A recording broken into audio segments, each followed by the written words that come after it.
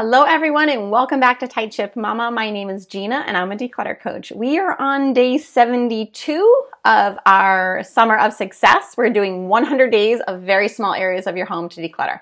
So we're working our way through storage areas this week and garage, attic, basement, other areas of your home that you consider storage. That's what we're talking about. Today, I would like you to go through yard games. So this could be that tiered thing where you throw the strings and you have to get the different levels. I don't know what it's called. Cornhole, badminton, bocce ball, all the things that maybe you used to use back when your kids were home or younger, or maybe at a different house, and now you live in an apartment or a condominium and you don't even have a yard.